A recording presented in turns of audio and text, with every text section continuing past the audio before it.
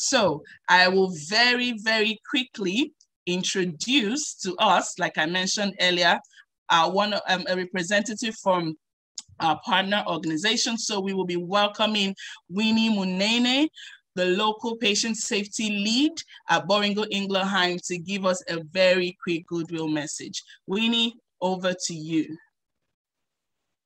Great, thank you so much, Adara, and welcome to all our participants, all the partners around the table. We're very honored for you to accept our invitation. So as Adara has rightly introduced me, I'm Winnie Munene, based out of Nairobi, Kenya. I work for Boehringer Ingelheim as a local patient safety lead for Sub-Saharan Africa. And therefore, I'm very excited to finally have this first teaser session with everyone participating around Africa and even around the world. What we are mainly trying to drive here is patient safety awareness and sensitization. Obviously, the conversation starting with the healthcare professionals and eventually to be cascaded as well to the patients so that they would know what to report to their healthcare providers. Wale, if you could go to the next slide. So what is just important to note here is the patient safety and pharmacovigilance function at BI is resident in the one medicine, and this is a medicine function. And we are supporting different workflows and in terms of clinical trials, as well as post-market surveillance, and looking at the products that are in the market are giving a higher benefit versus risk to our patients and to the people who are actually using them in the market. Wale, if you go to the next slide. What's important for me to reiterate is that Boehringer Ingelheim and the patient safety department has a PV vision. And what we clearly came out with is that the patient is our focus in all our operations, processes, and our day-to-day. We are striving to be patient-centric. And on top of that, we are developing communication packages regarding patient safety, because cascaded down to HCPs and eventually patients. And this is our main objective, why we are congregated here today. We want to create a conversation, a discussion with the different stakeholders, and eventually the information being made palatable down to the patient. Next slide, Wale. What's important to note is that Boehringer Ingelheim sees themselves as a patient safety leader, and we are focused on the patient all the way from early development through clinical practice, and this is after marketing, post-marketing. And also we have committed to drive digital and technological innovation so that we can transform the way patients' safety is being shaped across the industry around the world. What's again important to note here from a BI perspective, we have an unwavering commitment to the patient, and we are integrating patient safety in the very fabric of everything that we do at BI. And we're not saying that only for today, but we are talking about tomorrow and beyond, because we think about generations when you're doing anything at BI. We think about future generations, we think about sustainability. And in my last slide, just to reiterate, I think it's important that when we speak about patient safety, let's not consider it as a far issue that we are talking about. Wale, to be the next slide. The patient could be you, it could be me, it could be our families, it could be our friends.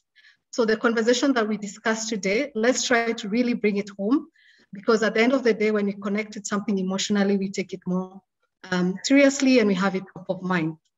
So important to note here is that the patient safety is not expensive, it's priceless, and this is what BI is committing in terms of communicating around this and creating awareness and sensitization.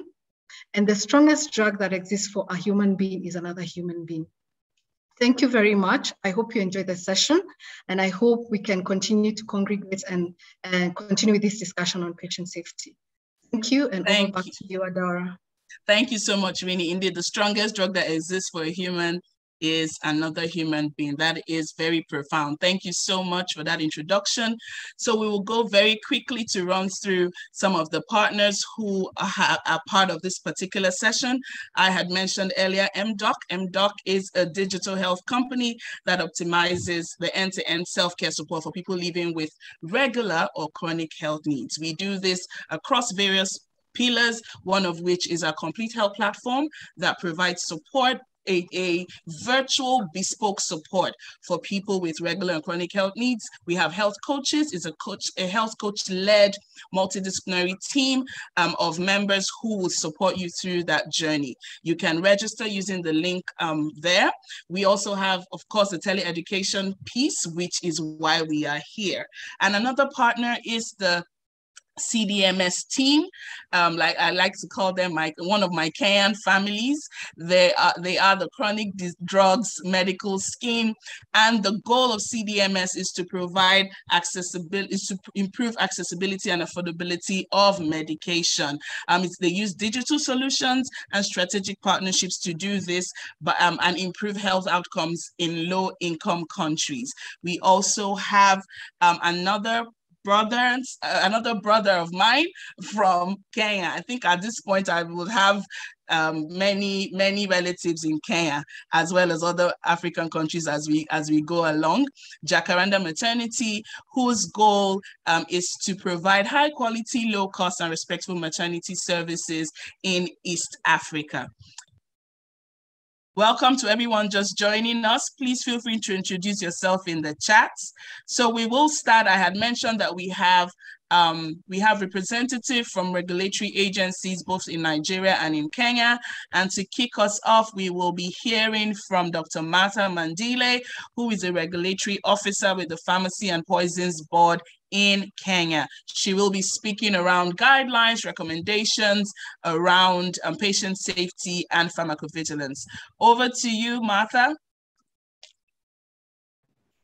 Thank you, Adeora, for this wonderful opportunity to speak to our healthcare workers, both from Kenya and Nigeria, about pharmacovigilance, what system is in place as the regulatory perspective, and what is expected of them just to ensure that we enhance patient safety. So I'll take you through what the definition of pharmacovigilance is. So pharmacovigilance basically is the science and all activities relating to the detection, assessment, understanding, and prevention of adverse events. And this is definition by WHO 2002. Of course, pharmacovigilance is derived from two words, pharmakon in Greek meaning drug, and vigilare in Latin meaning to keep watch. So what is expected of us as healthcare workers is that when we receive these patients at our healthcare facilities and they've come with symptoms and we suspect that it is an adverse event or adverse drug reactions because of exposure to a medicine or a vaccine, we expected that we manage them, but also ensure that we do document and do the reporting so that that data, at the Pharmacovigilance Center, which is housed by the National Medicines Regulatory Authority in Kenya, that is PPB, we are able to understand this data better. We are able to do analysis so that we have evidence-based decision-making in terms of, form policy and how better to prevent such events or adverse reactions of our patients. So what you see on your screen right now is basically the guidelines that we have in Kenya that speak to pharmacovigilance. So there's the main national PV guideline, the middle one, the guidelines on the safety and vigilance of medical products and health technologies, because we appreciate pharmacovigilance is just not about picking ADRs from medicines, but also events can occur when we use our medical devices. Medical devices are actually the gloves, the syringes, we are using the masks we are currently using, for prevention of COVID-19. And so it's pharmacovigilance is basically holistic. The blue guideline speaks to adverse events following immunization. So I know most of us have received, or if not all, the COVID-19 vaccine. So it basically tells us on how to go about the AEFIs, including reporting and management of our patients. The first green guideline is basically guidelines for the establishment of the qualified person for pharmacovigilance. And that one only applies to the marketing authorization holders, because the kind of reports that we receive are not only from the healthcare workers, but also from the marketing authorization holders. Next slide. Slide, please. So what you can see there is the reporting tools that we use in Kenya. We do appreciate that the scope of pharmacovigilance is expanding, so that it's not just on adverse drug reactions, but medication errors, suspected poor quality. And so those forms in the previous slide, those forms actually are the ones that we use in Kenya for reporting either suspected poor quality products or adverse events following immunization, medication errors, and adverse drug reactions. So that slide went on quickly, but we are good. Right now, you can see the flow of safety information. So from, as we go, we are also appreciating that the public out there have so much information on medicines. So sometimes they do report directly to the Pharmacy and Poisons Board through the electronic system. And sometimes they also go through you at the facilities, whether it is the public or private health facilities, so that you do the reporting on their behalf. So that flow goes all the way. And until now, we share the information, the safety information with the WHO UMC. On this other side also, we get reports also from wholesalers and retail outlets. We get reports from national referral hospitals, private FBOs, NGO facilities. Sometimes we use sentinel sites, like now we have targeted spontaneous reporting of COVID-19 vaccines. We get safety information from clinical trials, from public health programs, and also from the pharma industry. And of course, as these reports come to us, the feedback is expected also from us. So this is our pharmacovigilance electronic reporting system. We have had it since 2009. And so recently we have upgraded it, 2021. And so the URL link up there is what you use for the Kenya, healthcare workers. You access it, and all the forms that have been shown in the previous slides, you can actually do the reporting directly on this platform. Next slide. 1 minute more, Dr. Martha. Yes, next slide. This is just public sensitization. So even as we sensitize you, we also reach out to the public using the social media platform. And we have a dedicated line there, the 0795743049, where the public can actually reach us. And we are actually developing the USSD code so that this enhances public reporting. Next slide. So this is just to appreciate how far we have come. So these are the reports that we have received so far, and you can see the trend is actually going upwards. We're not yet there, and this is why we're doing this sensitization. Thank you. Next slide, I think should be the last one. So what we usually say in Kenya is that you do not need to be certain. You only need to be suspicious that this medicine, this drug, this medical device, this vaccine could be responsible for this event or this, adverse reaction. So we usually require that the healthcare workers report to us. Thank you so much. Thank you.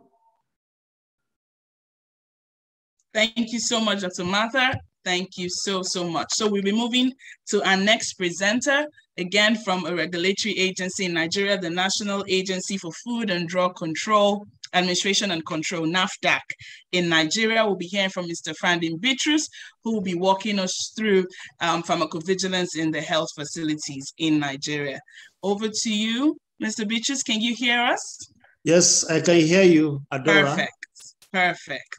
Thank you very much.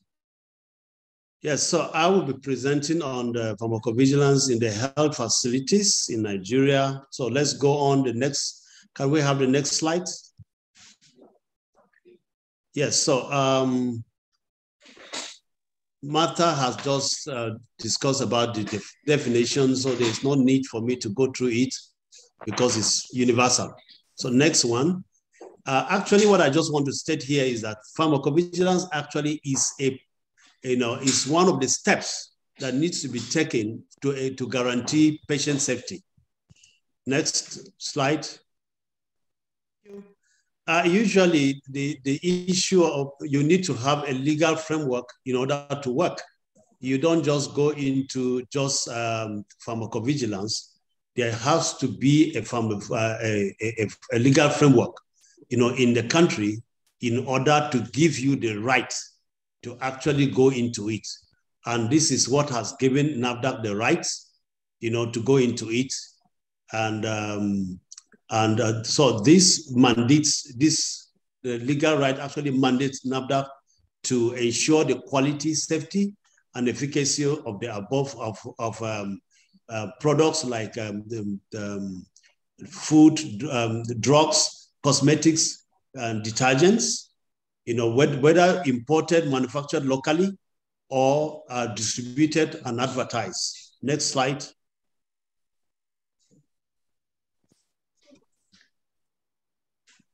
Okay, so this is how the setup is, the system, the national system is. We have the National Pharmacovigilance Center, and we have the National Drug Safety Advisory Committee, which this is a group of experts that, from all that we do, we may get to areas where we cannot take decision on our own. So we may need the input of experts who may not necessarily be working in NAFDAC, but they are out there, both academicians and practitioners. Then we have, of course, what we get, we also make available to the society through the Food and Drug Information Center. Next slide. And this next slide will tell you the different stakeholders. Pharmacovigilance is about inputs, processes, and then outcomes. So we have, information coming from the facilities where people are administered medications, and when they react, so we collect data from there, and we make that data also available to other people who will need to use them, like WHO, like Obstetric Monitoring Center, which houses the data for all nations. So you may also want to dive into that to also get information. Next slide. Next slide. So this is the scope. It covers drugs, medical devices, vaccines, chemicals, herbals, and cosmetics. Next slide. The roles of the facilities in pharmacovigilance. Like I said earlier, pharmacovigilance has to do with structures, has to do with processes, and then the outcomes. Now, in the structures, the facilities where medications are administered, these are the structures. These are one of the part of the structures. So it is from here that we get our data. People come there for medications and they are administered and they react to it. You give us information, we work on the information, and it becomes and it better the lives of the people. So, and the next slide is actually supposed to be talking about the reference document. And the reference documents that we have has to do with the national policy. Government is involved, so government has to come up with a roadmap, a kind of a policy as per how to work and how to achieve this and achieve it, well. We also have the good pharmacovigilance practice guidelines, for the industry, how they need to report, how they need to set. Professionals professionals should report willingly. They should consider it an ethical responsibility, obligation to actually report. While, the industry is mandatory. It is their product. So they need to monitor and get information and report so that it can better, patients who will continue to use such products. Now, the pharmacovigilance reporting can also be passive or active. When we have cohort event monitoring, where people sit and practically, monitor the patients, holistically, ensuring that every incident is captured. That's active, while passive is, like I said, in the facilities, an ethical responsibility. Now, the other reporting tools that we have guidelines, for both practitioners, industry, and then the reporting form. We also have the e-reporting tools, like the one that is on the website, the e-reporting, ADR reporting. Then we have the MedSafety app. It's also very, very useful. Now that on using the MedSafety app, our reports has increased astronomically. From probably where we used to have less than 1,000 in a year. I think within this year alone, we have over 14,000 reports that has actually come in.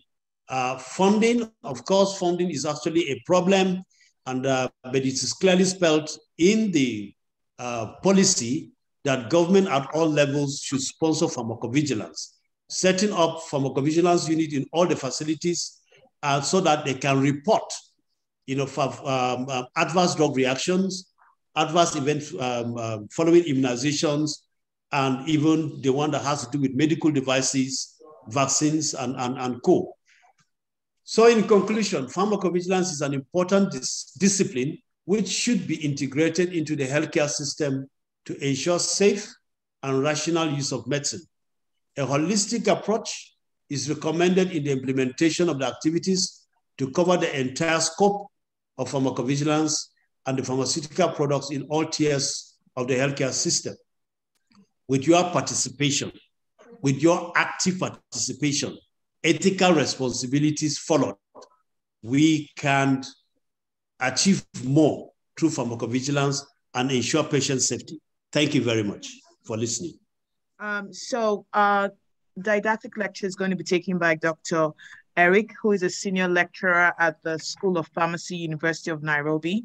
He's a registered pharmacist, having received his Bachelor of Pharmacy degree from the University of Nairobi. He has gone on to receive his PhD in medicinal chemistry and pharmacology from the University of Cape Town.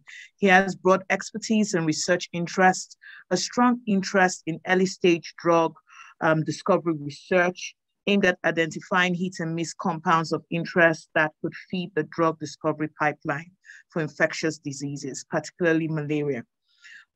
He's very, we have his biography here, and he's a member of several pharmacovigilance expert advisory committees and really skilled in what he does, and is a great resource person to speak to us on today's topic. A warm welcome to Dr. Eric as he takes us through his presentation.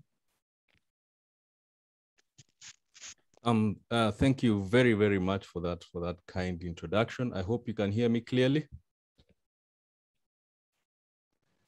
We hear you loud and clear, Eric. Brilliant. Yes, I can hear you very clearly. Brilliant. Thank you very much. So again, my name is Dr. Eric Guanti, and it's an absolute pleasure to be here to speak to you in this second session, the didactic session on pharmacovigilance systems in Africa. And this is a session that I will present alongside my colleague, Dr. Aywak, who will take you through probably the second half of this presentation, but she'll be introduced separately. So if you can just move to the next slide, just to set the stage for what's to come. We want to talk about pharmacovigilance systems, yes, country pharmacovigilance systems. And so we'll begin, of course, with definitions, but we'll begin by highlighting the important aspects of a pharmacovigilance system, the important pillars, of a pharmacovigilance system, and then we'll get into each of those pillars using Kenya and Nigeria as examples for Africa, as representative examples for Africa, yes? And then thereafter, my colleague will then take you through what PV looks like in a hospital facility. So hopefully by the end of this session, it should be very clear what a country PV system is and where we can participate in this country PV systems, and where we are as far as Kenya and Nigeria are concerned as representative countries from Africa. All right, good. So this definition has already been given to you by Dr. Martha and also by Petrus.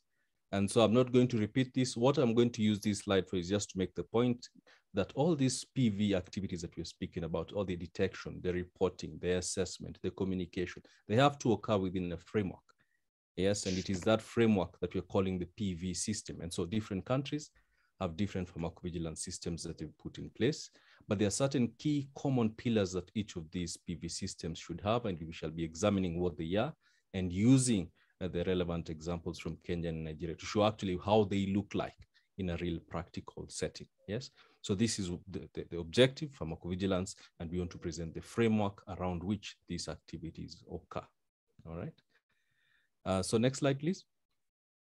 So this is one way of looking at what a national PV system is all about, yes? As you can imagine, you talk about a system, you're talking about all the institutions and all the players, if you like, that contribute towards a particular activity and a particular objective. And that also applies for a PV system.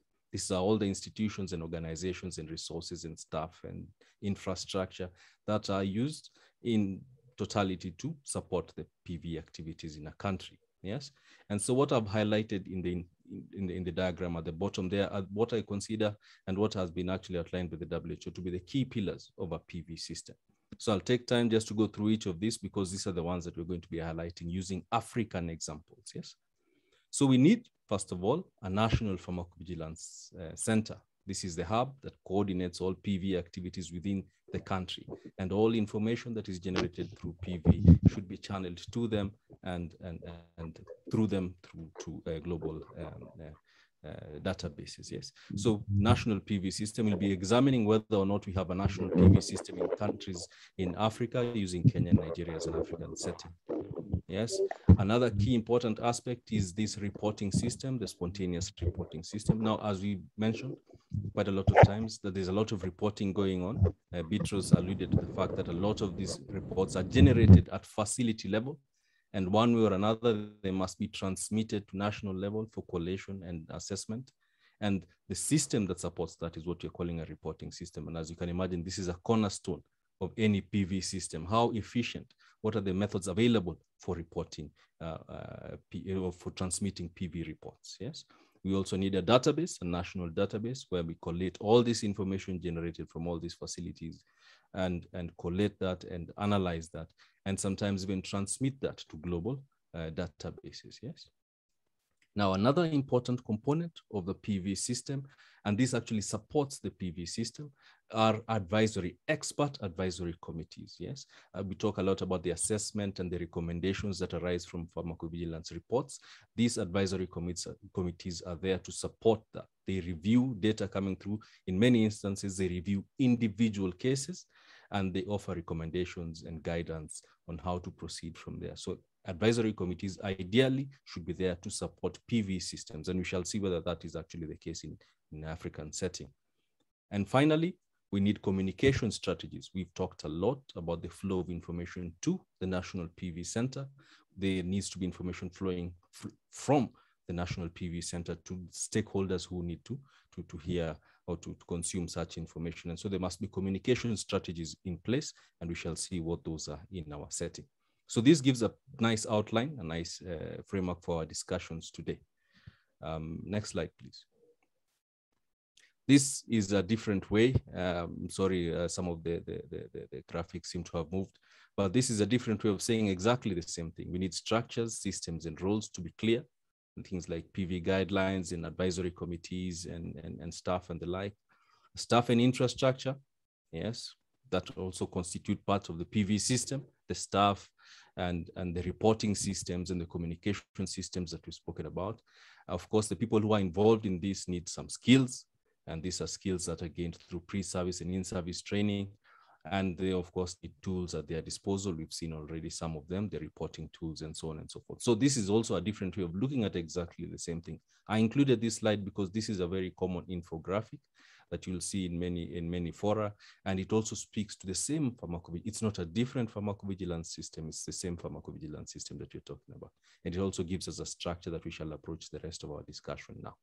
Okay, so let's get into the next slide, please. Let's get into what we see with selected African countries as representatives of the rest of the continent. So in Kenya and in Nigeria, of course, you've already noted that we do have national pharmacovigilance centers. So that ticks that first box, the all-important box. Do you have a national PV center to coordinate PV activities in the country? And the answer is yes for these two countries and for many other African countries. Yes, in Kenya, it is housed, the National Pharmacovigilance Center is housed in the Medicine Regulatory Authority, Pharmacy and Poisons Board, as you've heard from Dr. Martha. And in Nigeria, the counterpart, NAFDAC, which is their Medicines Regulatory Authority, also houses their pharmacovigilance division under the PVPMS Directorate. So that ticks that first box. Yes, so we can draw some comfort from the fact that we do have PV centers dedicated for this purpose in African countries. Yes. Next slide, please. So now we go into specific details about different aspects of the PV systems and how they look like in the different countries. So we've already ticked the box on national PV centers. These are present. And one thing that we need to point out is that Nigeria, and this of course arises partly, I'm sure, due to the sheer size and population of Nigeria, in addition to having the national PV center, they also have their zonal PV centers, yes, serving different regions of the countries, And as you can imagine, these then support, in terms of implementing activities and channeling information, they support the national PV center, yes? So this is an additional aspect which we do not see in Kenya. It may be replicated in other African countries. So in addition, and this is a strength in my opinion, in addition to having the national PV center, they have zonal PV centers, yes, that serve different regions of the country. This I think is an interesting idea that may be replicated in other countries, yes? Now, let's look at other important components of these structures and systems in the national PV system, yes? One key aspect of PV from a national point of view is pharmacovigilance activities in national programs. And you see both countries are quite strong on this. Now, these national programs, of course, are these programs that are run from a national level, but which serve specific public health purposes, yes? So for example, in Kenya, we have the HIV program, we have a TB program, we have a malaria program, we have the vaccines program. And in each of these programs is an important and very strong PV component. So that is an important component of the national PV system, because as you can imagine, these programs serve a good proportion of the population. They serve important public health considerations, and therefore any PV data that they can generate will go a long way to supporting the national pharmacovigilance activities, yes? The same can be said for Nigeria. So this again ticks that box, that we have leveraged on the presence of national programs to further the PV agenda, to further the PV activities, yes?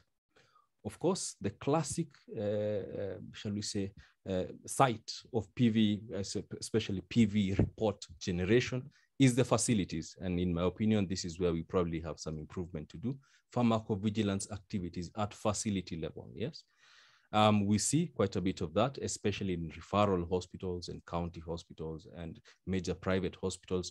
But in my opinion, this probably can be considered as a challenge to all of us, is that many facilities do not yet participate actively in pharmacovigilance activities. Yes, remember, it is at these facilities that patient meets drug, that the medical product or the medication meets the patient. And most of these PV concerns arise at that point.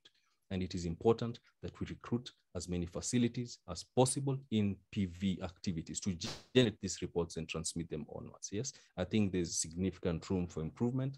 And hopefully at the end of these talks, many of us who come from facilities may be interested in either supporting or actually establishing PV activities in our different facilities. Of course, there's a role played by market authorization holders who have to make mandatory reports, adverse drug reaction reports, yes? So we tick most of the boxes, but with regard to PV in facilities, there's still room for improvement in Africa, yes? Next slide, please. Yes. So then we ask ourselves the next question. Do we have expert advisory committees in place in these African countries, and are there guidelines and protocols in place? And the answer is yes. Guidelines and protocols have already been alluded to by both speakers before me. There are quite a number of guidelines to support PV activities in all these countries. And so this is a plus, a very strong plus, yes? There's a strength, in my opinion, yes? In terms of expert advisory committees, these are also in place. In Kenya, for example, we have the Pharmacovigilance Expert Review Advisory Committee and the National Vaccine Safety and Advisory Committee. And in Nigeria, we have the National Drug Safety Advisory Committee as well. So these expert committees are there, and they are functional, and they are supporting the PV activities. So this is also a strength of the African national PV systems, yes? Good. Next slide, please. So again, the next question is, do we have dedicated staff? The answer, of course, is yes. So again, we tick another box. As far as having complete, wholesome national PV systems is concerned, we have dedicated staff manning this national, and in the case of Nigeria, also the zonal pharmacovigilance centers. The two countries are also very strong on communication strategies. Remember, we talked about closing the loop, having data or information flowing from the PV center to stakeholders, to consumers, to the public, actually. Yes, we have newsletters, periodic newsletters from both regulatory authorities and the PV centers. We have emails, what we call e-shots, that the Pharmacy and Poisons Board also facilitates. We have social media. We've already seen an example by Dr. Martha, some social media engagement, journal articles and reports and that sort of thing. So there is a deliberate and consistent effort by these two national pharmacovigilance centers. And I expect this to be replicated in others to inform, to communicate, to share information with other stakeholders and the general public as the case may be. So this is also quite satisfying to see. Next slide, please. So we've also heard of these reporting systems, yes? So the question would be, do we have efficient reporting systems, ways of transmitting information from programs and from facilities to the national PV centers? And the answer is yes. Different platforms, yes. We have the electronic platform. Of course, you can imagine everything is going electronic these days. And so there are electronic platforms, both from the Pharmacy and Poisons Board. What you've seen from Dr. Martha is the PV electronic reporting system.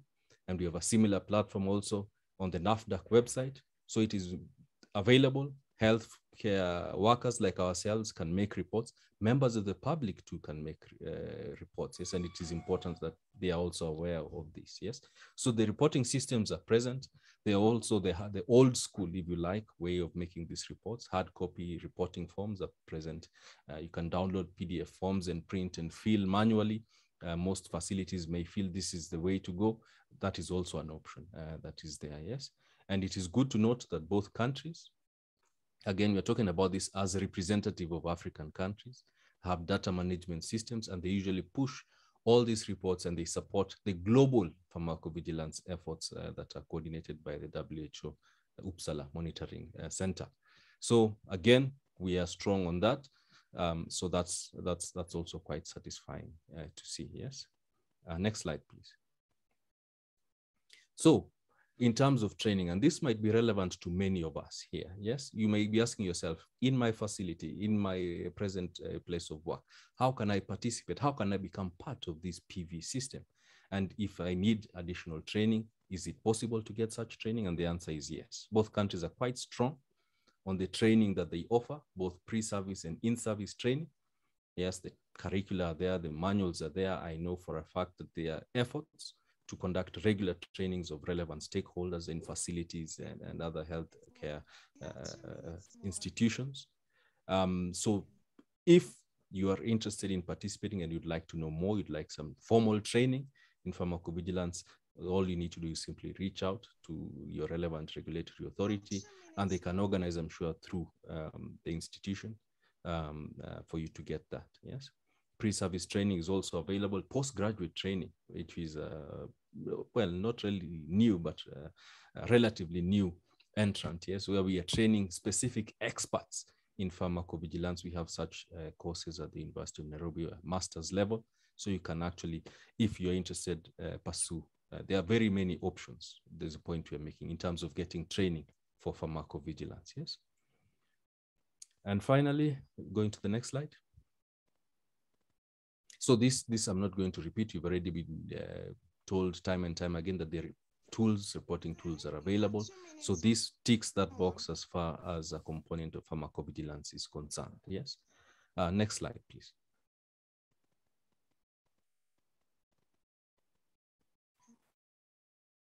Next slide, please. Yes. So I'd like to finish my short talk now by saying that, yes, first of all, we highlighted the different pillars of the national PV systems, and it does look, at least by examining the Kenyan and the Nigerian pharmacovigilance systems, that we have very strong national PV systems. Yes, we have very strong national PV systems. There is some room for improvement, particularly with regard to recruiting, to increasing the activity at facility level. And hopefully many of you will leave here with that note that, yes, probably I can get my institution to participate, or I can support it if it's already present. And so I leave you with a call that you should consider yourself, if you're a healthcare worker in a particular facility, you should consider yourself to be part of the national PV system. If you'd like additional training, that is available.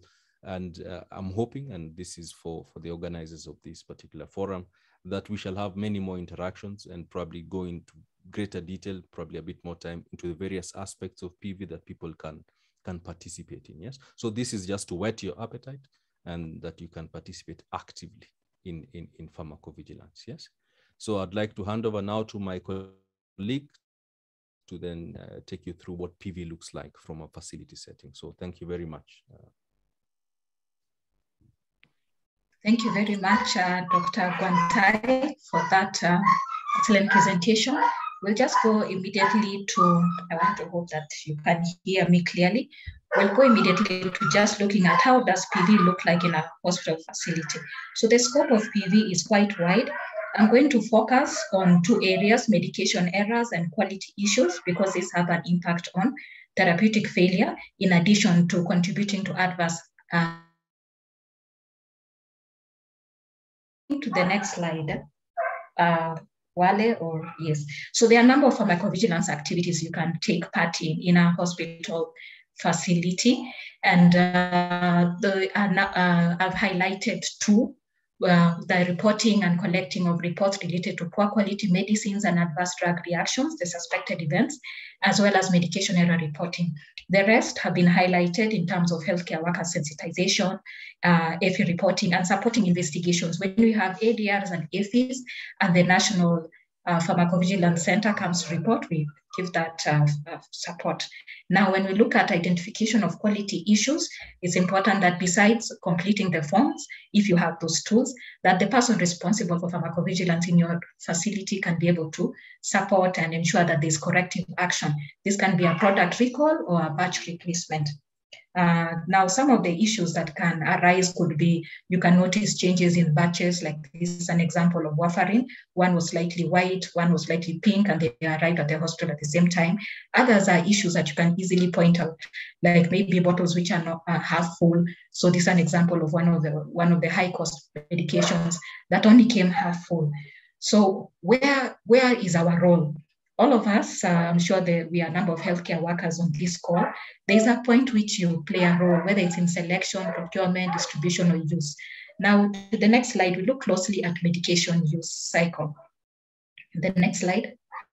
Yes, so there are a number of steps when it comes to medication use, and anything can go wrong in any of these steps, whether it's at dispensing, administration, prescribing. And now, as we look at examples of where this can go wrong, I want to highlight an example in the next slide. Thank you, Wale. If we move to the next slide. Yes, so we look at now, there are medication errors that can take place. Like this is an example of where the chlorhexidine for cord care was actually administered as an eye drop to a patient. If you go to the slide just before this, there's what we call the safety strategies. the 5 rights for medicine administration. And besides what we have always known in terms of identifying the right patient and giving them the right instructions, we need to make sure that we've also communicated very clearly. We proceed forward to look at also an example of dispensing errors that can occur from poor communication of instructions. Thank you. If you can progress down to the slides. The one who's the DJ manning the slides, if you could progress down. Want to look at an example of dispensing errors that can occur at a health facility, which can arise from failing to actually also communicate clearly to the patient. Yes, move forward again. Who's manning that? Please proceed to see the example of dispensing errors. And we want to be sure that even when we are dispensing to the patients, that we have managed to communicate clearly. And when we identify an error, we do have a system for reporting these medication errors. I think the slides have hung, the one manning the slides. So I'll just proceed. So I want to ask, sharing and share again. Sorry about that. Okay. We will just pause sharing and then we share again. Thank you. Okay, as that is happening, I'd like us to think to ourselves, if you've had a scenario like what I've projected before, has there been an incident where medication was not communicated clearly to the patient? So we need to go to a scenario like that where medication was not communicated clearly to the patient and therefore they used it the wrong way. We're moving ahead. We can also look at dispensing errors. Progress the slides. We can look at also the dispensing errors. Is this the way that we routinely label our medicine for the patients? Are we sure they've understood? Have we communicated? And when we find a patient comes back with an issue, what is our system? So if we move ahead and we ask ourselves, what is the medication error reporting system do we have? And even when we identify errors, do we have a just culture where it is a blame-free environment to be able to learn from this? And now when we learn, we start thinking, what interventions can we put in place to reduce the likelihood of these errors? So we can give the example of communication. If we progress to the next slide, we can give the example of communication. You can use whatever channels that you have. WhatsApp is very common. Then also in your dispensing errors, you could consider putting up very clear guideline of what exactly do you expect, what do you anticipate. I have the fortune of working in a teaching facility, and therefore it's because of the high turnover of students. Sometimes repeating might be difficult, so just having very clear instructions of what is expectation. So moving ahead and also looking at what could be the potential situations that can cause errors. Some examples of this are having look-alike, sound-alike medicine. The grayscale slide shows eye drops. These eye drops actually came in this color, a bit gray, but difficult to differentiate. So what can you do to make sure you reduce errors? If you can move ahead, you'll be able to see examples of cautionary labels. As we progress the slides, you can see examples of cautionary labels that we can use. We may be in a facility that being able to change the medication that we have in stock is not as easy, and therefore you need to find other systems that can be able to support safe medication use. If you can move the slides. Yes, that's an example of the cautionary labels. Then we proceed now to look at high alert medicine in the next slide. Why we are very keen on high alert medicines, as the definition will be projected as we move to the next slide. These are medicines which bear a heightened risk of harm. That means when you have an error, whether it's a dispensing, administration, then the risk of patient harm is significant, including death. And what are these medications? We have the insulins, the opioids, you can see the list, the anticoagulants, concentrated electrolytes. So what do we do? It's important to identify these medicines. And in the next slide, you will see an example of a chart that in our facility we have circulated to all the clinical areas. We can project the next slide to see the chart of what has been shared to all clinical areas. And besides just giving the list of medicine, at the bottom of the chart, this is not very visible, but you give actual strategies of what is expected of healthcare workers in that area to be able to reduce the likelihood of there being harm when they are interacting with this medicine. Sometimes it's as simple as putting the label, also clear instructions, avoiding abbreviations. And when you're procuring, you'll need to consider what strengths of medicines do you have, and you need to also alert the teams to be aware that there are changes in the either strength or the appearance so that you can reduce likelihood of harm. So as I finish, and just from what it is we've learned in terms of the PV systems and what we have in place, that if we want to effect change in our facilities, that we know that this, it has to be intentional. We cannot just expect that suddenly we'll have a working system. We need to be intentional. So yes, so thank you. And I think with that, we'll be open to questions regarding any issues or concerns you'd like to raise with regards to how do you implement systems, similar systems in your facility. Thank you very much.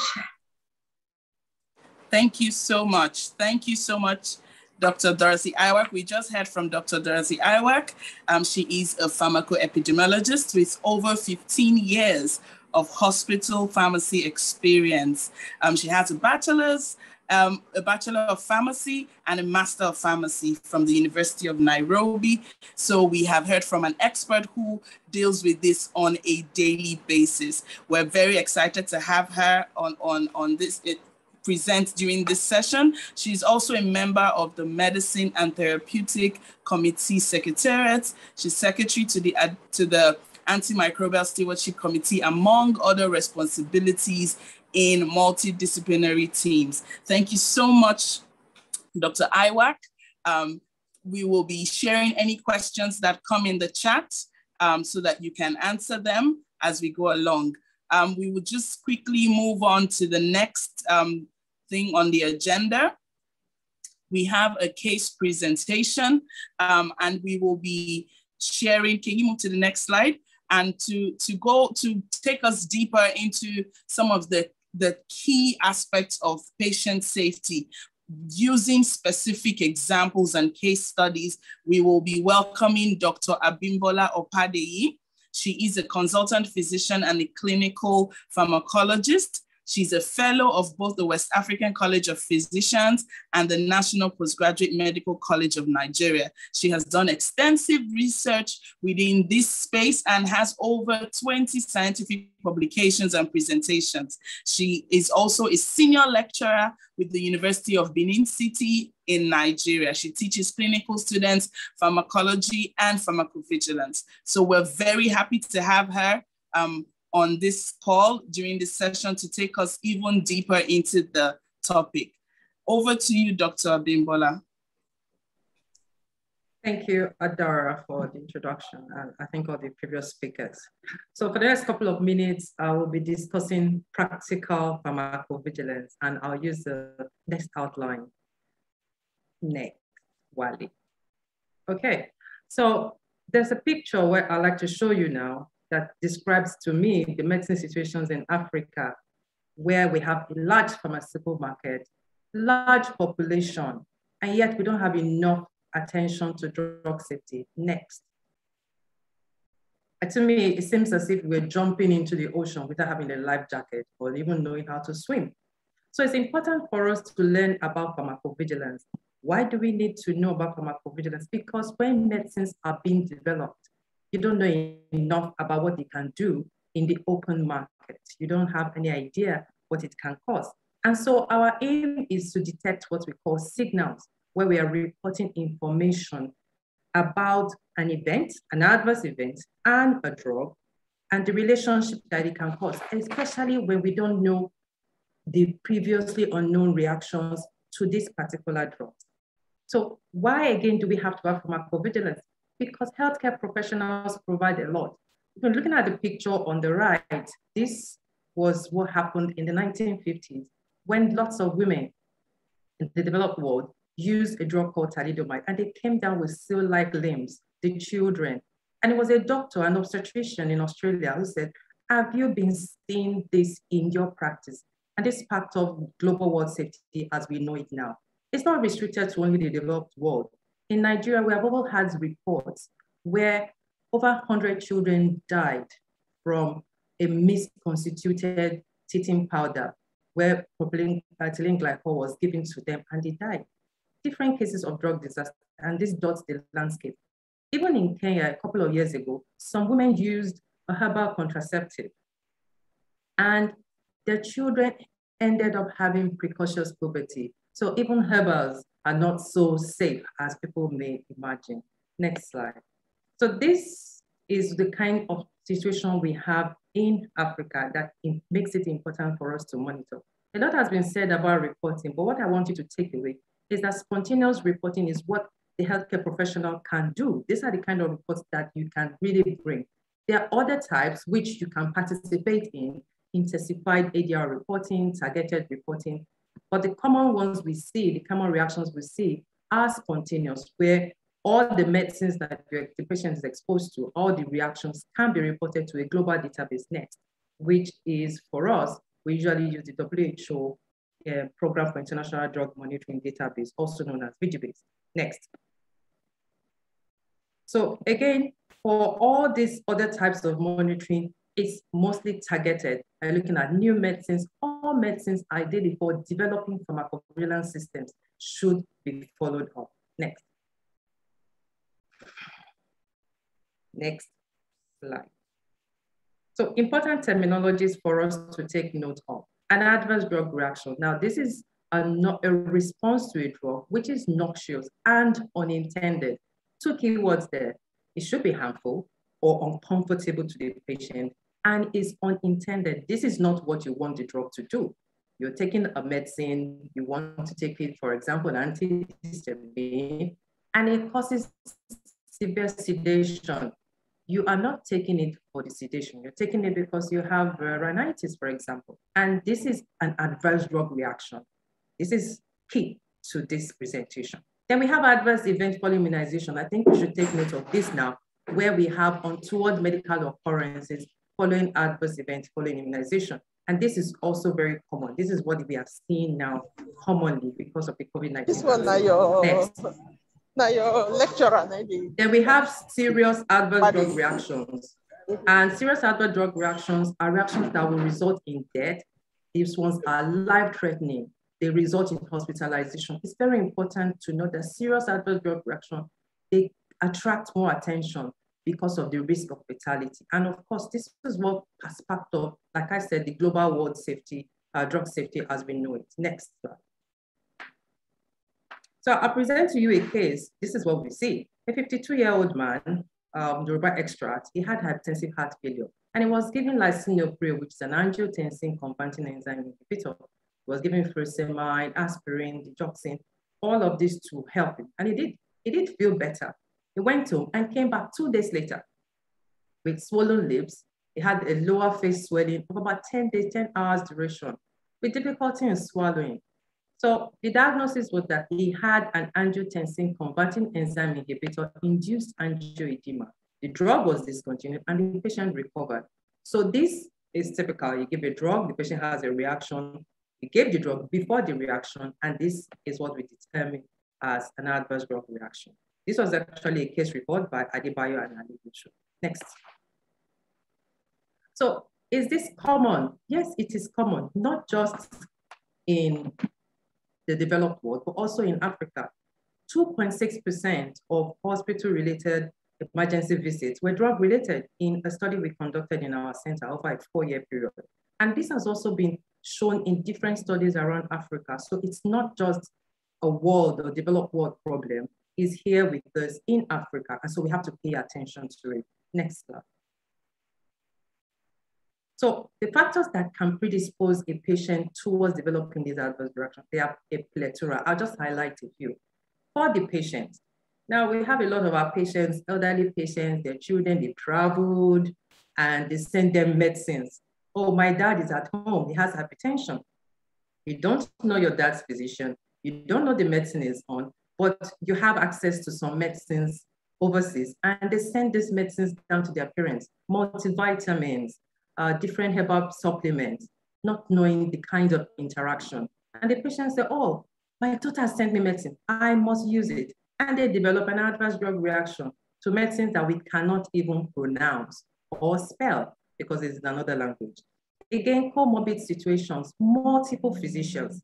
Patients do a lot of doctor shopping. I see Dr. A, Dr. B, Dr. C. Then the medicine itself. Now, the medicine itself also can cause reaction by virtue of how it is. I really can't tell which medicine will cause a reaction in a patient. It's impossible to tell until the patient takes it. Then the prescriber, you are giving a medicine, you don't know the pharmacology, you're not sure if you can compound it into a liquid form before giving it to the patient. Should it be taken with food, without food? Should it be taken on an empty stomach? Should you give it IV or IM? Can it be put on a piggyback? You can't tell because you have not known enough about the medicine. So it's important for prescribers to also know you also can contribute to the development of an adverse drug reaction. Next. So what else can we do to ensure that all these cases are adequately reported? The most important thing is you should know that there are different types of adverse drug reactions. You have the type A and type B. This is the classic classification. And for the type A, is related to the pharmacology of the drug. What can the drug do? What is it supposed to do? And this, the morbidity is high, but the mortality, not so many people die from type A. You can trace it to the pharmacology of the drug. It's usually dose dependent and it can be reproduced in animal models. But for the type B, it's bizarre. You just can't explain it. And the mortality is also high. There may not be any non-animal models, and it could be due to a metabolite. There are examples of type A and type B. For example, you give naproxen. With naproxen, you have gastrointestinal hemorrhage. This is known. It can also cause agranulocytosis. So for every dog, there's a possibility, depending on your genetic makeup, that you can have either a type A or a type B from the pharmacology of the drug. Next slide. And the slide after this. So how do you recognize that your patient has developed an adverse drug reaction? Because it can mimic other diseases. It could be due to, it could look like the disease that you are even treating. We see this a lot following anti-malarials. Patient says, oh, I've taken malaria medications for 3 days and I have a fever on the 3rd day. Some anti-malarials cause severe asthenia, such that the patient feels worse after using the medicine than starting it. It is an adverse drug reaction. It should be reported. You should find out, why did the patient stop the medicine? Why did you reduce the dose? You screen all medications. Once your patient comes to you for any kind of problem, ask, are you on? Take a good history. Find out, why are the lab results abnormal? That could just be the beginning of you solving the patient's problem. And you should have regular chart reviews for hospitalized patients. Next. So in treating these patients, you should ensure that you take a good history, you examine the patient appropriately. And for the history, find out, when did you take the medicine? Can you time it to the medicines? Can you time the drug to the reaction?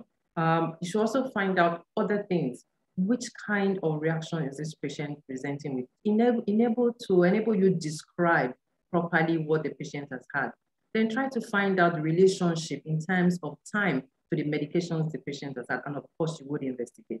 How do you treat? You should stop the medicines. If it's a non-essential one, you should stop it.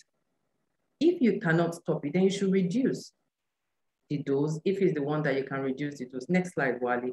And of course, you should consider alternative medicines if it's available, or any possible, is this a possibly drug interaction? Is another medicine responsible for these reactions that we are seeing?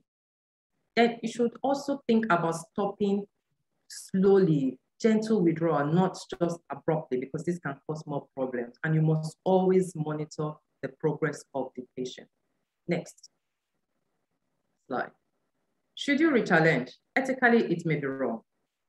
You may not get any additional information, and the patient may actually die. You're trying to give the drug again. There may be no reason why. You may just have sensitized. The patient may have just been sensitized for the first time he had the reaction. The second time may just lead to death. So it's really not right to re-challenge unless the patient had done it and is reporting to you. Next slide. Again, how do you report? This has been discussed, different reporting formats using the e-reporting channel, MedSafety app. And then in Nigeria, there's a rapid alert system for consumer reporting, also known as PRASCO. Next slide. And for the PRASCO, you send a USSD short code. You send your reports to a USSD short code, and this is what. The Med Safety app has also been highlighted by previous speakers, so I won't go through that. But important to note that this is new. About 11 countries in Africa are presently using the Med Safety app in Ghana, Botswana, Cote d'Ivoire. So it's really it's getting ground, and you can download it. You can have offline reporting, and you can send it at your own convenience, but you must always register. And you can even get medicine safety information from it. So it's a 2-in-1 app. You can also report adverse event following immunization. So it's really quite good and useful. You can get it from Google Play Store or the Apple Store. Next. Next slide, Wally. This is the practical, like I said, and you can send your complaints to 2050-43 for free. Next. Reporting guidelines. So this is available for most countries that are in the pharmacovigilance program, and I just highlighted a few: Liberia, Kenya, Nigeria, even the WHO. Now, this guide tells you how you can detect and report adverse drug reactions, and you can get your country's guidelines from the WHO website, WHO UMC website. It's at the bottom right of the slide. Next. The important things that you must report. First, the patient's details. You must note the patient's age, name, weight, sex, and where is the patient being treated. The details of the reaction, when it started, when it stopped, the outcome. Did the patient die? Because you want to determine if it was a serious reaction. The product itself, because sometimes it's quality issues. So you should note the manufacturer's details, the product details, when the drug was started, when it was stopped, how it was used, the route. And of course, you, the healthcare professional, you are the reporter. So you should fill in your details, and do not worry.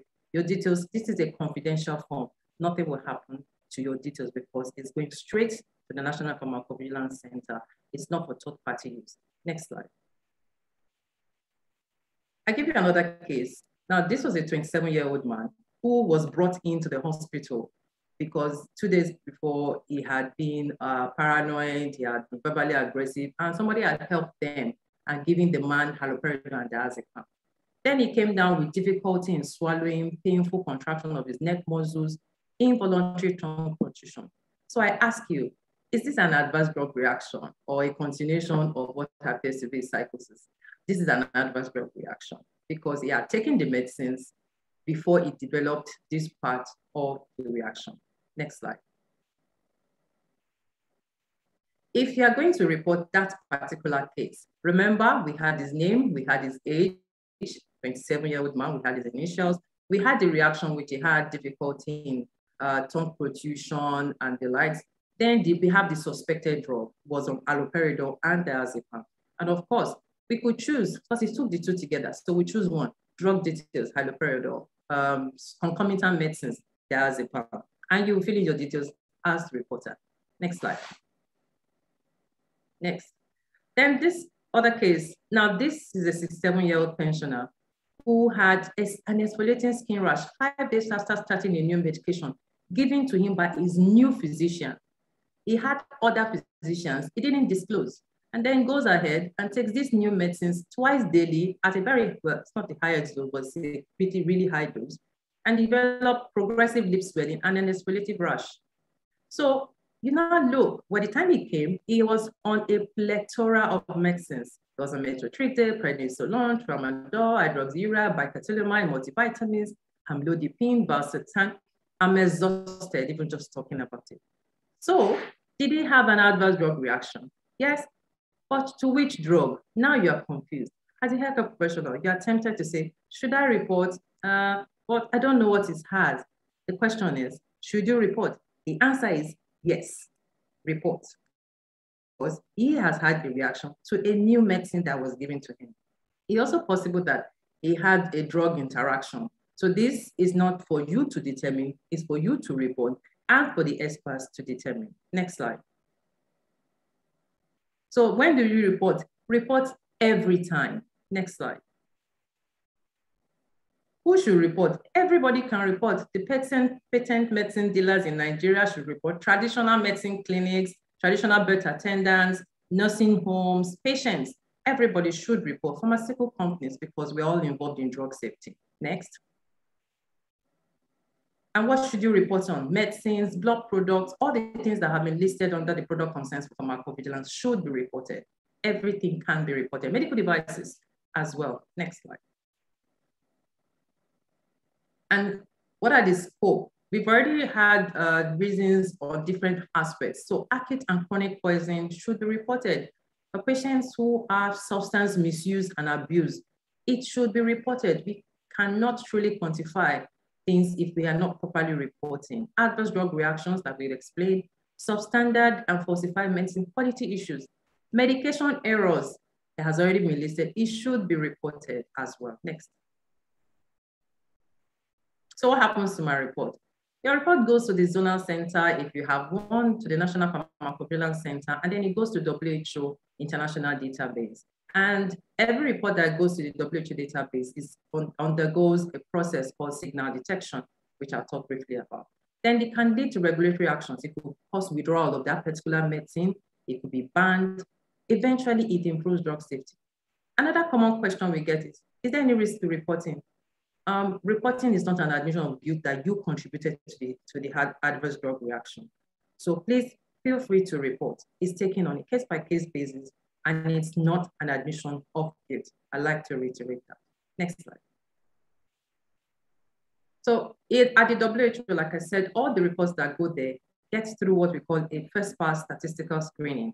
Then there's an initial manual assessment, an in-depth assessment, the decision on the signal, and of course, whatever decision they get regarding this unidentified, previously unknown reaction or not properly documented, it may have been there. This communication is now made available to national centers through Vigilize, and it's also published in WHO Pharmaceutical Database newsletter. So eventually, you all get to know about new signals that are developing following this single report that you have sent to the WHO database. Next slide. So we did a study to find out, why do people not report? Why don't they report?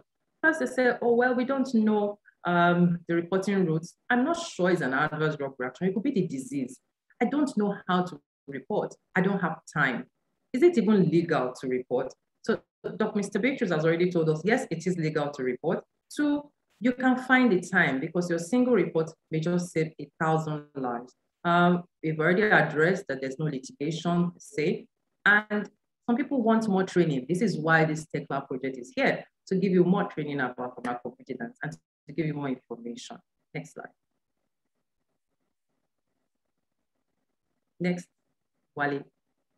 So what is your responsibility towards adverse drug reaction reporting and pharmacovigilance? One, you must ensure that you know about the medicine that you want to give. You must prescribe rationally. You must dispense rationally. You must administer the medicines, right patient, right dose, right time, right route. You should try and look out for adverse drug reactions. You should try and prevent it as much as possible. Know your pharmacology, know the medicine that you're about to give. Luckily, we don't use more than maximum 20 to 50 medicines. Try and know about them. Educate your patients about rational use of medicines. Advise them to stop doctor shopping, watch out for the medicines that they use. And as much as possible, document, and report, because we can only save lives if we have a good number of reports coming from the healthcare professionals. So I'd like to acknowledge my mentor, Professor Ambrose Issa, who is also the chairman of the National Drug Safety Advisory Committee. Next slide, Wally. Of NAFDAC, and also the former head of department of the Clinical Pharmacology and Therapeutics Department, University of Benin, Benin City in Nigeria. The present head of department, Dr. S.A. Abimbola, and the training manual from the National Pharmacovigilance Center. And I thank you all for your time. If you want further learning resources, next slide. You can go to the WHO UMC website. They have lots of resources there. There's also a global pharmacovigilance network, which has lots of resources for training. You can go to the EU2P and pharmacovigilance education for universities from the University of the LAREB, Netherlands. And these are very good resources. I thank you all for listening, and I hope you have learned a thing or two. Thank you. Wow, thank you so much, Dr. Opadeyi. Thank you for breaking it down even to the point that we can understand. For some of us who this is new for us, and we can say we're leaving the session with even more knowledge about patient safety and pharmacovigilance. So we will be asking some of the questions that we have received in the chat. So we'll ask the question. Dr. Opadeyi, feel free to respond. And would also like Dr. Aywak and Dr. Guanti to please feel free to respond to the questions as well. So we have one question. Someone says, thank you, Dr. Opadeyi. Please, what are the deliberate steps we can take in ensuring adverse reactions to immunizations are reported? Okay, for adverse events following immunization, practical steps. For healthcare professionals, it's encouraged that they download the MedSafety app themselves and report. I mean, you can report your own reactions, and you can report reactions of people around you. Then we'll also have ongoing cohort event monitoring studies all around, just to see if there can be an increased uptake in the number of adverse events following immunization. There is a program, there are charts, records of adverse event following immunization already. There are forms for this, and they have a standard program for that already in most immunization centers. So it's also encouraged that when a client takes any vaccine, if you have a reaction, you should go back to the immunization center and report. This form will be filled and will be transmitted to the appropriate authority, in this case, NAFDAC. And also now, most of the immunization officers in Nigeria particularly have been trained on pharmacovigilance and how to recognize immunization-related events. So they also encouraged to download the MedSafety app and report in a timely manner. This is more of advocacy. You just keep telling the clients, if you have a reaction, please come back, tell us, and then we'll report it and we'll offer you as much help as we can as needed. So that's the Thank you. Thank you. We have another question. I will just read out that question very quickly. In cases where the adverse reactions may be similar to the disease being treated, how do we determine whether or not repeating the drug may be re-challenging or not? In such cases, please, do you advise clinicians simply change to an alternative medication? So if I understand this question properly, someone is having an adverse reaction, is similar to the disease being treated, and you're trying to determine, is this a reaction? Is this a disease? The first thing is go with your first instinct. If you think it's an adverse drug reaction, first thing is to do is report it. After you report it, now you want to treat the patient. If you think it's from the drug, you are not certain, you can withdraw that drug. The drug that you can comfortably withdraw, or you can reduce the dose. That's the first thing. And possibly look for an alternative. While you are doing that, you will continue investigating your patient for the disease. So for example, because this happens a lot with the anti-malarials. Some people take anti-malarials and they have very severe malaria and say, oh, I still have malaria. You know, we encourage you. While you have finished your course of anti-malaria, you should get yourself retreated just in case you have a recrudescence or a relapse and you may need to be retreated. But you can't do that until it's after 7 days anyway. So in the interim, get yourself properly evaluated. There may be need for you to refer the patient to a bigger center. If you are in a primary healthcare center, you may need to refer to a tertiary center. You may need to run particular investigations so that you know that there is no alternative diagnosis at this point that you are entertaining, or there's another one that you think, okay, maybe we could try this. But as much as possible, withdraw the drug, stop it if you can, look for an alternate diagnosis, and if the patient needs another medication, then you can give. But it's usually advised that you thoroughly evaluate the patient all over again. Go back to the basics and reevaluate. Yeah. Thank you. Dr. Aywak, do you have any contributions to that or any additions to that? I know that you work in within the healthcare facilities proper. So do you have any additions to what Dr. Opadeyi has said? Okay, I could probably just add one of the things we have done to encourage healthcare workers to report is make it also a performance evaluated objective that you actually need to, because we don't expect any patients will come and you'll not identify even one adverse effect or medication error. You'll always find an issue. So we've made it an objective that you must be able to look out for intentionally. Additionally, at the rollout of the COVID vaccine, because we know most healthcare workers struggle with documentation. So we made also simplified ways to document, then we follow up and get all the information that you require so that now you can post the information to the National Pharmacovigilance Center. So they would get some basic information from them with a simple Google form, and now this one we transfer it to the national form. So probably just seeing how to simplify it and make it a performance-related target. Thank you. Thank you so much. There's a question to Dr. Guanti. So there is this conversation around soliciting for adverse events.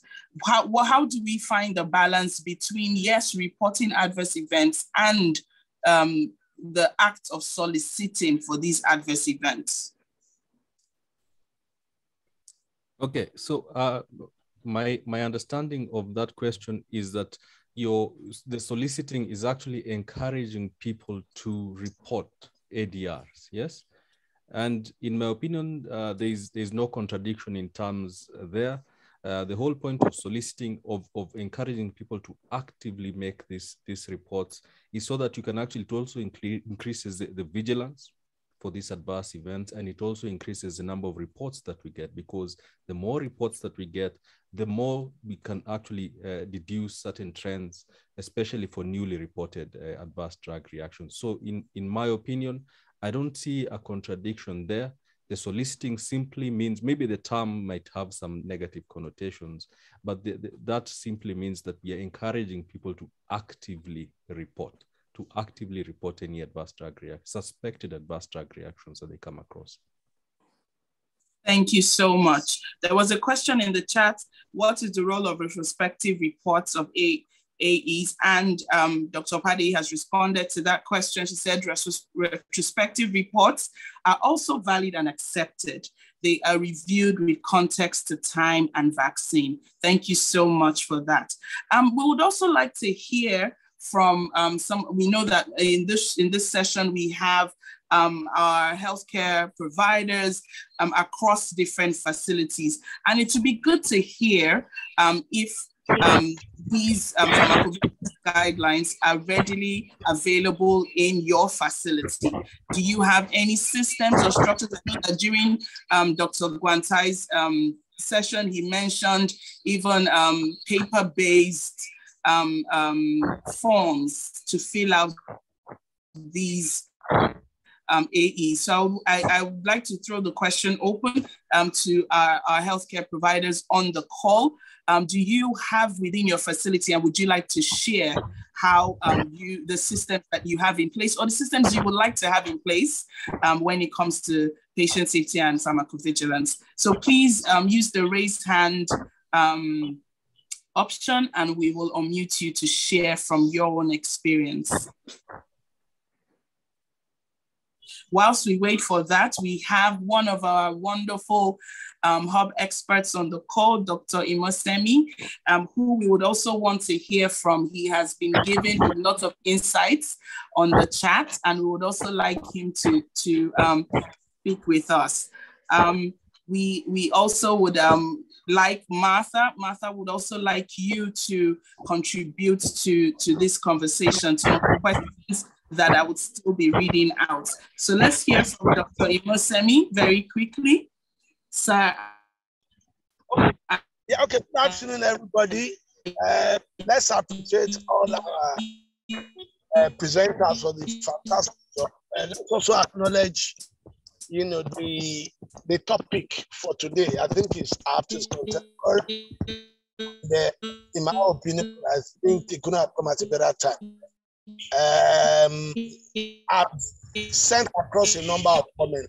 But just to say, the university where I practice, for example, each of the general hospitals, for example, is meant to, they are meant to have a committee that's into drug, we call it SDRF, and then of course, pharmacovigilance operations and all that. You know, that was collecting information, documentation and all that. My take is that there has to be increased sensitization, advocacy about the importance of this. And the committee that is meant to exist in each hospital, I'm not too sure are very active. And that is because, drug reactions, but that mild, moderate or even severe adverse reactions, I'm not too sure are regularly transmitted to either the Department of Pharmacy or even to the committee for collation. It's even more challenging in private hospitals, especially now when you do not even have enough hands, as a lot of tax shifting and tax sharing. It's difficult depending on who is even running the clinic, who is, for people to even recognize, adverse drug reaction. I mean, I was opportune, I was chanced to see a patient who, on being treated, or while being treated for gastroenteritis, was given Maxolom, Maxolom is metoclopramide, just to stop the vomiting, among other things. And the next thing was that the patient presented with extrapyramidal side effects. The young medical doctor who, was treating did not even see the link between metoclopramide and what the patient presented with. The video is known to me. I was able to unravel and highlight. So the way to go is to, first of all, sensitize. And I made a suggestion that Pharma is a regulatory authority in Lagos State, Nigeria. What it does is to, annually register hospitals, reaccredit and renew. One way to go is to increase the level of sensitization by encouraging a farmer to make it, documentation of such adverse reaction, or the practicalization or the institutionalization of PV as a requirement, so that people are able conscious. There's an effort to document. I think if we start with a no-name, no-blame phenomenon, it will help people come out, help people to be more informed, more aware. And then the reporting process should be simplified. We don't have enough hands, people are overwhelmed with numbers. Anything that requires, a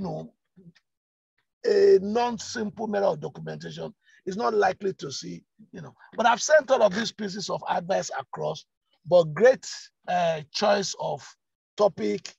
I think there must be a way of either repeating it or letting people have access to this, so that the culture, again, can be gradually ingrained, and the process can be, giving more vim, more energy, and we'll get better and better. Thank you very much. Thank you so much, Dr. Mosemi. We are definitely going to with everyone who is on.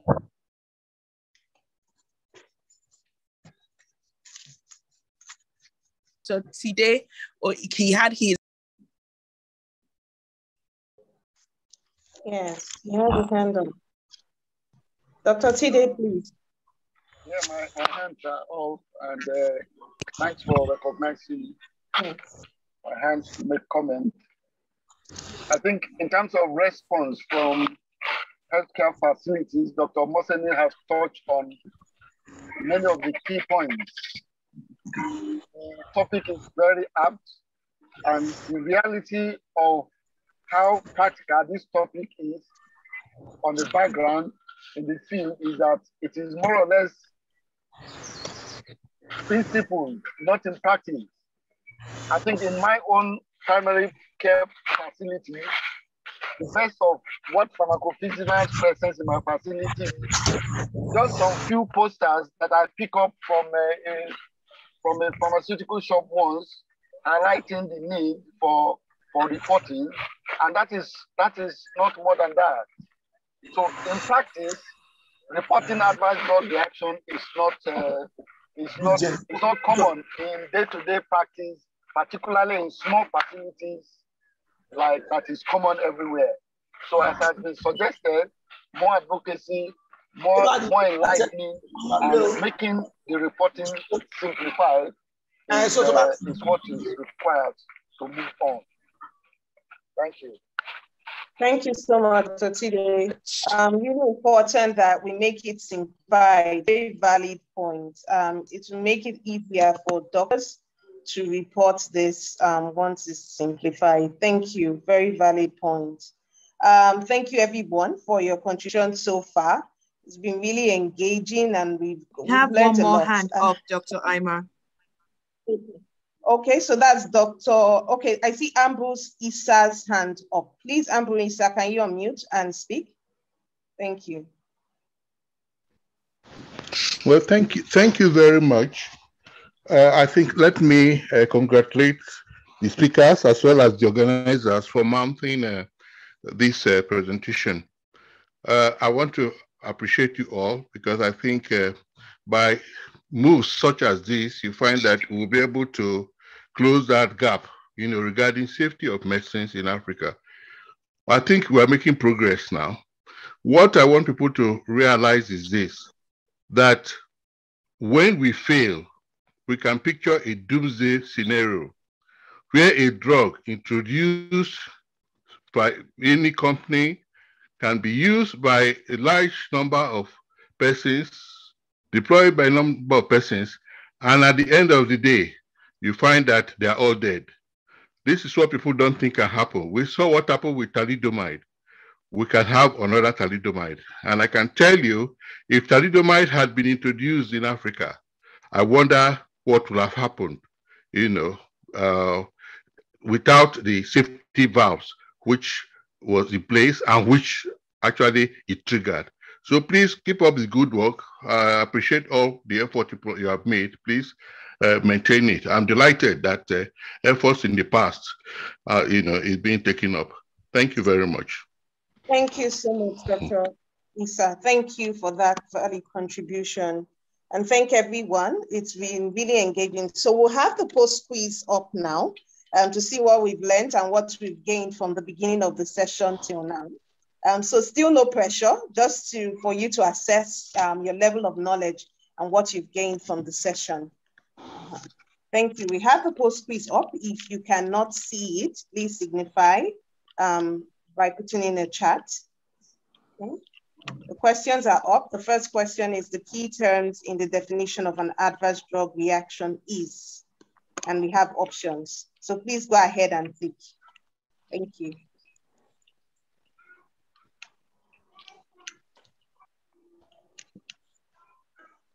Okay, hoping to see some answers coming up.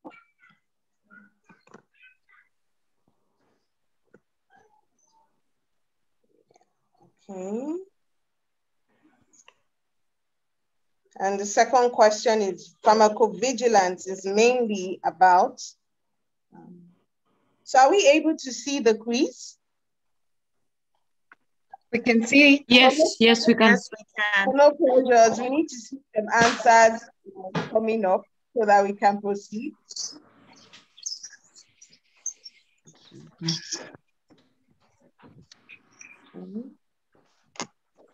It might be important to emphasize that we need to scroll down, go to the last question. Yeah. So go to the next question. Yes, you just need to scroll down.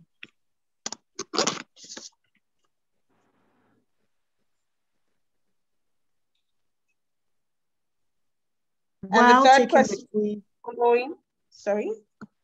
No, I just wanted to highlight that while taking the quiz, to find the recording in the chat, you can subscribe to the YouTube channel to find the recording and past recordings as well.